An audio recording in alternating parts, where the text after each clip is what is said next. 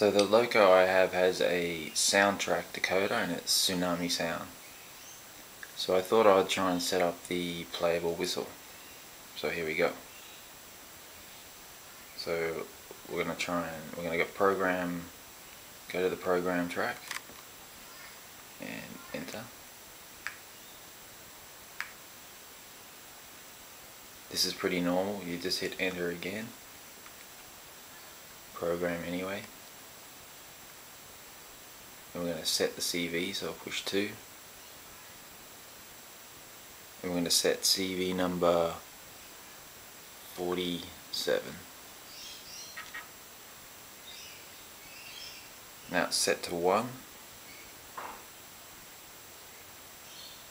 I'm going to set it to 127. Enter. So we'll get out of here. And now we'll just set the playable whistle, so we go program 6, enter, enter. We'll set this to 127.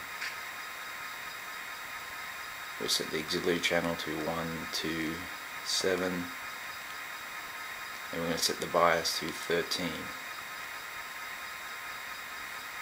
And we'll exit the program.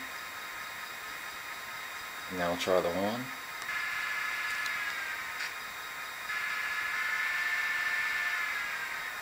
So by holding the horn button down and moving the speed dial,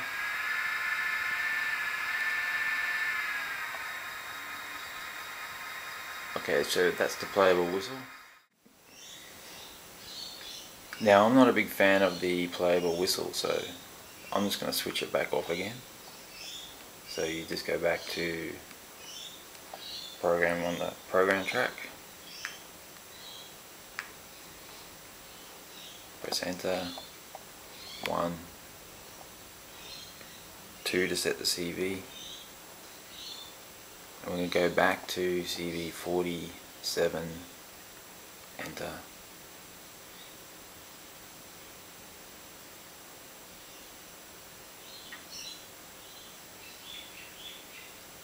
And we're going to set it back to 0, which is its default.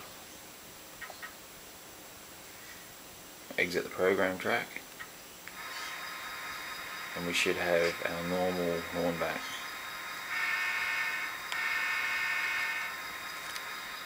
So there you go.